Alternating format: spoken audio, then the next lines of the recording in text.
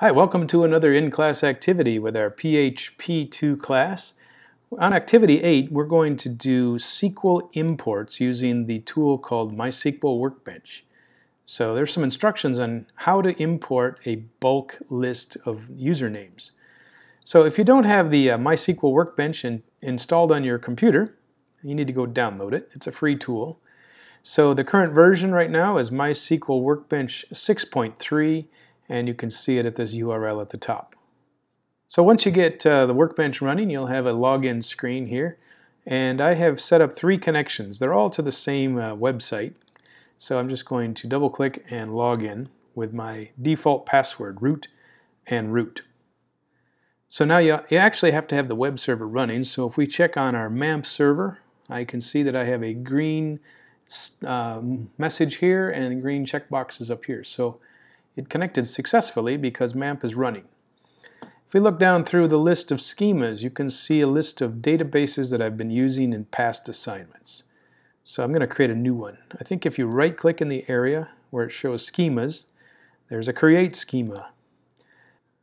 Let's check on our requirements here. It says we're going to use the in-class activity 8 as our schema name, ICA8. So let's go up to here, the schema name, type in IC8, A8, and let's apply it. So the database will be created using that command, and we are done. Okay, we can close that. So we should see ICA8. Okay, I'm going to double click it. And let's see, we've got some tables. We don't have anything right now, so what we need to do is create a model to create some tables. So let's go to File and choose New Model. The schema, let's change the schema right here. So I double click where it says MyDB. I'm going to change that to the schema I just made, so which was ICA8. And we can close this. Let's save our changes before anything happens. So I'll save the model. I pick a folder, and it doesn't matter where you save it in your documents is good, or on your desktop. ICA8. Okay, so now let's add a diagram. So double click on the add diagram icon, and we're going to add a table. So let's see. Back to the requirements document says we're going to create a table called customer. It's going to have 4 different columns in it. They're all capitalized. We have ID, first name, last name, age. This is an integer, a varchar, and an integer. Notice the options for what kind of data we're going to have on constraints. Auto increment, non-null, not null, and not null. Okay, so using this information, let's go back to our tool and create this table. So double click on table, and let's call this thing customers. Let's give it the field names. Column names is ID. The integer with auto increment. Let's use first name.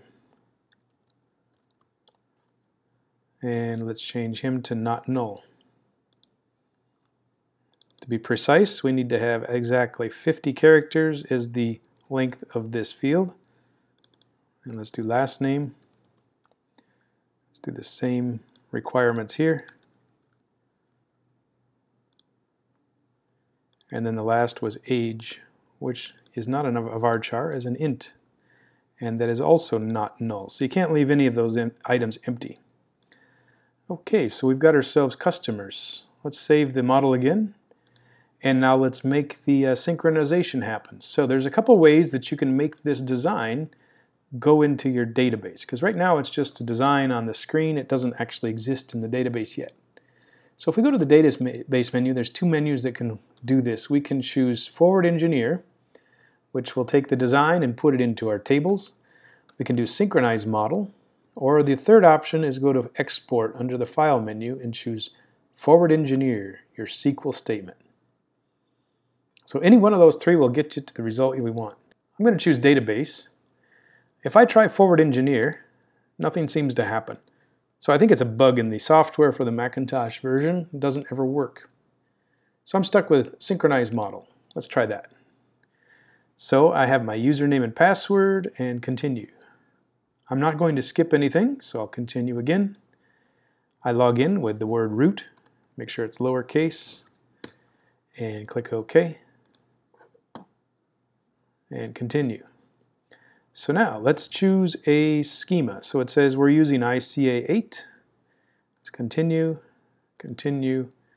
It says here we're going to be creating a table that doesn't exist yet, so let's continue there.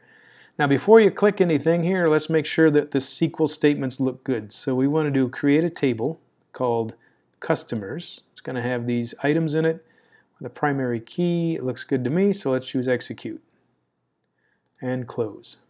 Let's go back to my web browser, and I'm going to go look in my map server and see what there is under my tables in here. So I have an ICA8, and there is a customers table, and it has the items in it that I just defined.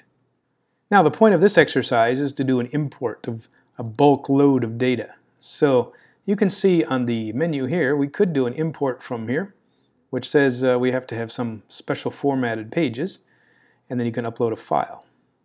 So the import would work there. However, we're going to use the import that comes with this tool in mySQL Workbench. So let's switch back into our requirements document here. So item number 4 says create an import data file. So it says use a standard text editor, create a file called customers.csv. And then we're going to create 10 items, and it'll have the first name, last name, and age. And we're going to separate these columns with a pipe character. So let's take a look at that. I'm going to go back into a standard old Eclipse. So I'm going to have to create a text file here. So let's go into a folder that I'm working on, and let's choose New File. And let's call this thing Customers. And the extension is CSV. And let's click Finish. So let's see what happens here. It all of a sudden decided to start Microsoft Excel and open up customers.csv. Now the reason why it does that is because my operating system is associating CSV files with a spreadsheet tool. So we could create the columns here and then save it. That would work, not a problem at all. However, we're just going to try to use the standard text editor here. So I've got customers, CSV, and you notice the little green X stands for Excel. I'm going to open this with the text editor. So it just shows up in Eclipse. Now let's see, what are we supposed to create? We're looking for a first name, last name, and age separated by the pipe character. So let's switch back into here and let's create a name. Let's call it Bill Pipe Gates, and let's guess he's probably about 60 years old. And let's continue on with about 10 names. All right, so you can see I've created 10 names here. They have a first name, last name, and age. There is no ID number because in our database we're going to use that auto increment field. So let's save the work here. So now customer CSV is saved. Let's go back into our tool. I'm going to switch back to the local instance area where it says our items. So I'm going to look for ICA8 and refresh. Let's see if there's anything under tables. There is a customers table. So I'm going to open up the, or first of all I should probably refresh so I get the latest edition here, and I can open and expand ICA, tables, and come to customers. So there's the new table. Now let's do a right click on there, and I want to choose the data import, table data import wizard. Okay, so we need to go open up a file. I'm going to browse for the file, and let's choose htdocs or wherever you saved yours, and I'm going to find the folder that I put mine in. I think I called it topic 2 login security, and sure enough there is a customers.csv. Let's choose open. And so the path name to your folder and file should show up here. Let's click next. Now it says we're going to choose the table that we're going to import to. So the customers table. And now it says here, what do you have for column names? So the first name here, Bill, goes with first name. Gates goes with last name, and 60 goes with age. And that looks like we've got it everything. Let's click next, next, and next. Finish. So if I want to see the data, I can right-click on Customers and choose Select Rows. So it looks like it worked correctly. The ID number was created automatically, and the first name, last name, and age were imported according to the wizard that I just went through. So let's switch back into our requirements. We did the import option here, just as it says. Now number 6 says validate the data import. So we do right-click and choose the select. So let's take a look at our export data options. So number 7, it says we can export using CSV, and we can also use JSON data types. So let's go experiment with that. So back into our tool here. Let's go to Customers, choose Data Export Wizard. So we're going to select all of the columns, choose Next. We have two options here. We can create another CSV file, or the more interesting one would be a JSON file. So if we chose CSV, we would have line feed as our line separator. You could have strings enclosed to here, and the field separator. We can use tabs, semicolons, colons, and so you'd have a different format than what we just used with the pipe character. Let's try the JSON export, and let's browse to a file that we're going to save here. So let's call this thing export and push save. Try JSON, I said. Let's go to next. And next again, and next. So it says here, this CSV file should have the information in it. So let's go look in our browser here. Let's go to htdocs and find the file that we just created. Login security and export CSV. So I'm curious to know actually what kind of data format this is. So let's choose right-click, open, and let's pick one of our text editors. So I have Text Wrangler, I have Atom. Let's try Text Wrangler. I know that one works. And so you can see the data format is in JSON format. So this is really the wrong kind of file extension. It should not be CSV. It should be more like JSON. So I'm going to rename that right now, JSON, and use that extension. Now what happens? If I open this with the same tool, I get a little bit different coloring.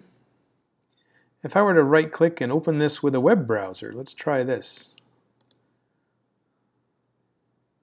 So I'm gonna switch to Google Chrome here. Let's see what that might look like. So you can see I have JSON data.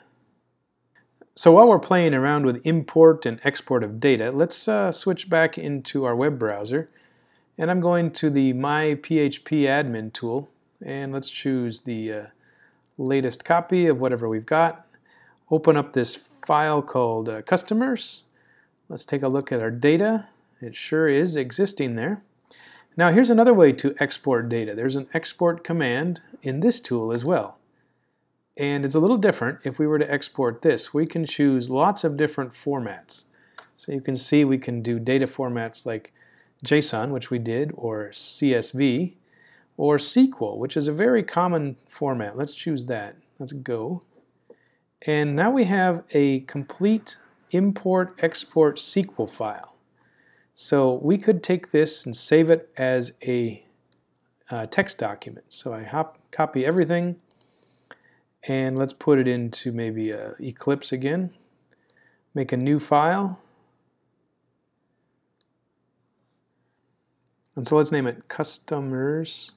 And let's use the SQL extension here. So finish.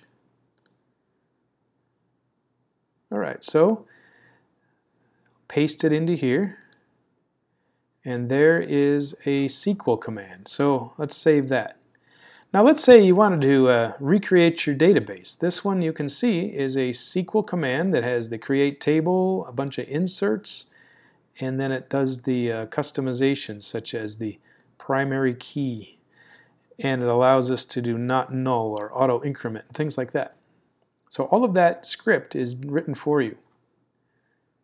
So if you wanted to import this into another database, you would just go to the import command, and you could use this file that we created and browse for it.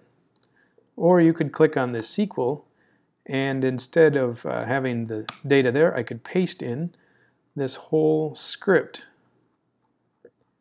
And then I would choose Go, and you're going to see all kinds of errors because we already have the database created. It says customers already existed. But if this table weren't there, then everything should come out with a green check mark and be happy. So there's another way to import and export data using phpmyadmin. Okay, so now we've got ourselves all the requirements in our document here, and that's a quick demonstration of all the way you can import data and as well export it. So there you have it, number 8.